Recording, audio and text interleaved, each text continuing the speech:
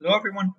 So in this video I'm going to start using the circuit analysis algorithm in circuits that include NMOS and PMOS transistors. As we explained, uh, the device, the transistor, the MOS transistor is a actually is a 4-terminal device, but usually one of the terminals is internally connected uh, to the body terminal is connected to the source. So if that's the case, then the device is a 3-terminal device. And then the equation for the component that we use is obviously nonlinear, as we explained, but also you have to decide in what region of operation the device is operating at before you choose what equation to use. Now, I've written that equation down here, and I'm using the same format for both NMOS and PMOS. For the only difference is the condition that we're using, but the same format is used. Now, ID is either equal to this equation, where we assume the device is in saturation, and the region of operation is called saturation, or it's equal to the equation down here. The difference between the application of the equation when it comes to using it for an NMOS and PMOS is really in the actual polarity of the voltages that are used. So for NMOS, VGS, which is the voltage applied between the gate and source of the transistor, is a positive number, and the threshold voltage is also a positive number, whereas in a PMOS is exactly the opposite. So VGS and VT, they're both negative numbers.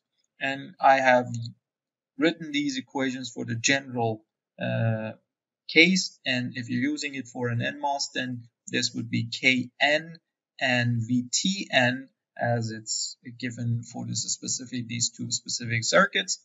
Or if you're using it for a PMOS, then this would be Kp and Vtp.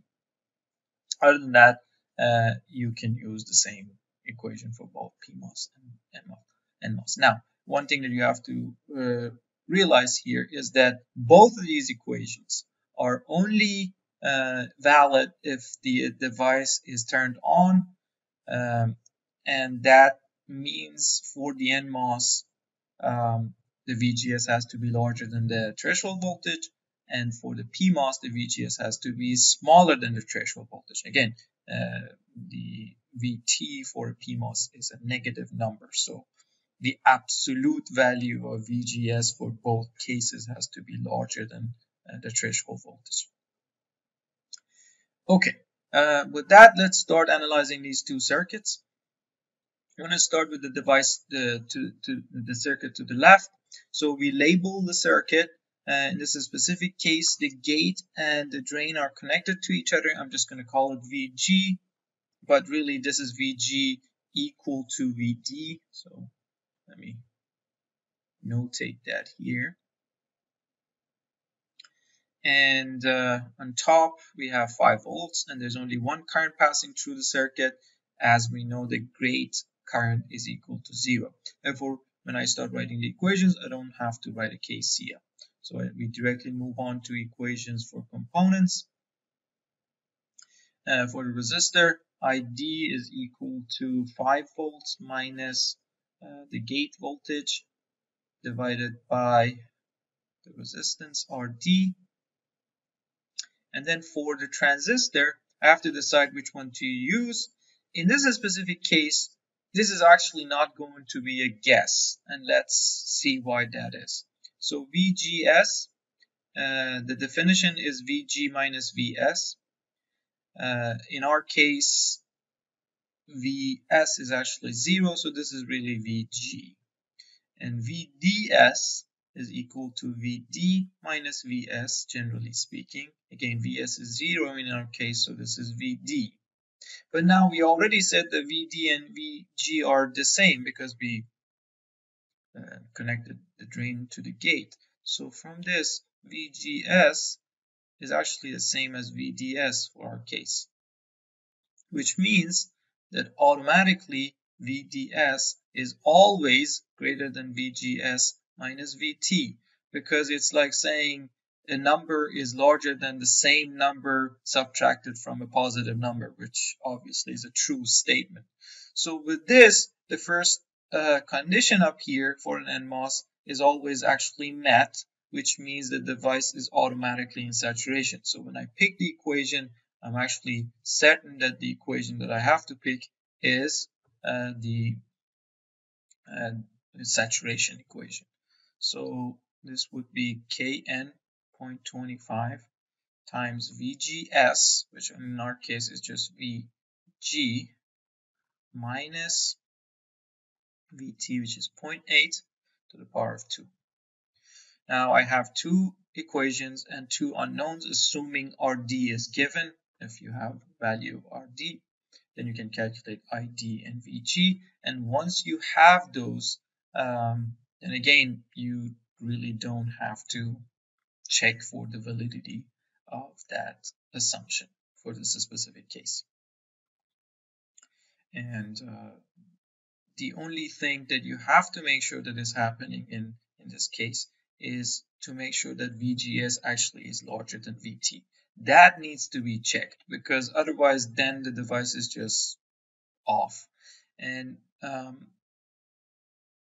for a situation like that, if you check and you see that VGS is not greater than VT, then the device is just simply off and there's no current is passing through the circuit.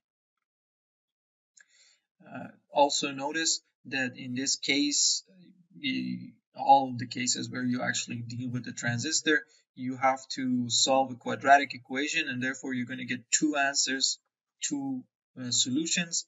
But obviously one of those solutions is incorrect, and you can check that by just checking to make sure that the VG that you're calculating is greater than VT.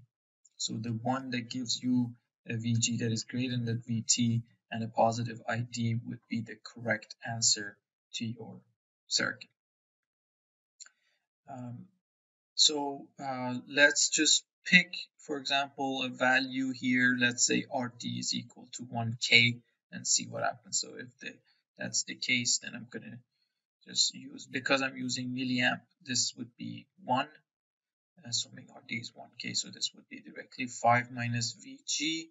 Now I can put that in down here. So 5 minus VG is equal to 0.25 VG, VG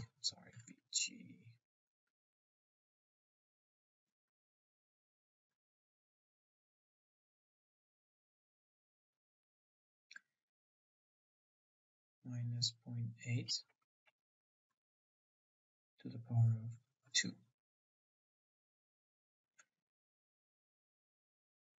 Now if you solve this equation, you're going to get actually two values for VG. It could be either 3.36 or it could be minus 5.76. Now from these two, obviously you can tell which one is the correct answer. This would be the correct answer, as you can't really turn on an NMOS with a voltage that is VGS that is negative, and moreover you don't even get a negative voltage in a circuit where the only voltage applied to the circuit is a positive 5 volt. So that's obviously wrong. And once you have VG, you put it back in this equation, and you calculate ID. This was assuming that RD, with the assumption that RD is equal to 1K, this calculation. It's just as an example. Now, with that, I'm going to now move on to the second circuit and see how that's different. Now, for the circuit to the right, we're going to label the circuit again.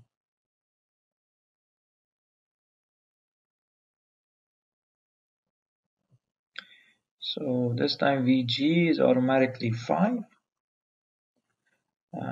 volts. This is VS and is 0 volts. This is my VD, and again there's only one current in the circuit. So I'm going to start writing equations now. on KCL, equations for components. For the resistor, ID is equal to 5 minus VD divided by RD. And for the transistor, I have to pick one of the two. This time, I'm not in the same situation, and this is quite possible that I can basically be in either of these two situations. I'm going to start by assuming that I'm in saturation. So Kn ID is equal to 0.25. Now, VGS in my case is equal to VG minus VS, and it's VG, I know it's 5 volts, and VS is 0, so VGS is actually 5. So that's given. So 5 minus 0.8 to the power of 2 is my current. So again, from this I can calculate ID, and then assuming that RD is given, I can calculate VD. Once that's done, then I actually have to go back and make sure VDS was greater than VGS minus VT. Now VDS in my case, gain is equal to VD minus VS, VD minus 0 or VD. So I'll take VD as a result of after doing the math here, and then look at VGS minus VT, which I know VGS minus VT in my case was basically 5 minus 0.8, which is 4.2 volts. So when I calculate VD from this, I compare that to 4.2 given here. If that happened to be greater than 4.2, then my assumption was correct. But as soon as this voltage goes below 4.2, then this assumption is no longer correct, and I have to go back and change the equation and use this second equation this time, and basically recalculate the voltage VD and the current in the circuit. Now, whether or not that's going to happen is really a function of what RD is. The larger RD is, then the voltage VD is going to be reducing. Therefore, it's going to go below 4.2 volts, and then the device is going to enter triode region. And the smaller RD is the other way around. There's a possibility, high possibility that voltage 4.2 VGS is going to be larger than 4.2, and therefore the device is actually operating in saturation as assumed. Okay, thank you very much. Hope this has been helpful.